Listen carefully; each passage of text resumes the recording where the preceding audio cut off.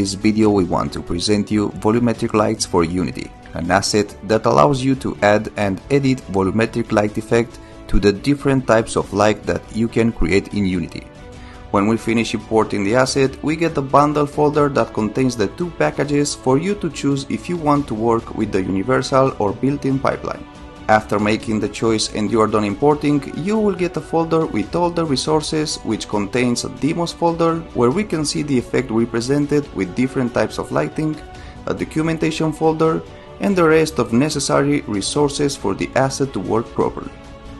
Volumetric Lights works with the universal and built-in pipeline.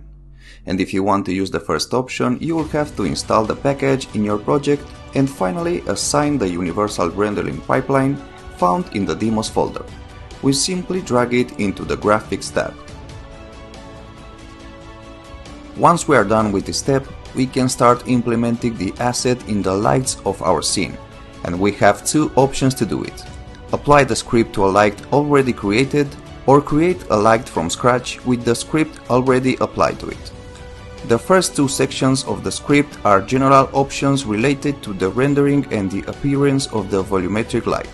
Playing with the values of these options gives us the possibility of adjusting the visual aspect so that it adjusts to the result we want to obtain for the particular project that we are creating, allowing to change values such as noise, density, brightness, color, and reduction of banding, among many other options. The last three options are the ones that bring life to this asset. In the first place, we can adjust the animation of the volumetric light, giving an effect of movement, the speed of which we can change. On the other hand, activating the dust particles adds a realistic touch by creating dust particles within the volumetric light. And finally, shadow occlusion adds the final magic touch, adding shadows to the objects that interact with the effect. The custom size and custom bounds option allow you to override the properties of the range or radius of the light and adjust the display of the effect only in specific places. For example, preventing the effect from being shown through walls.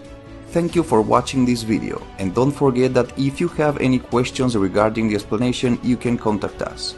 We also invite you to visit our other products in the Unity Asset Store.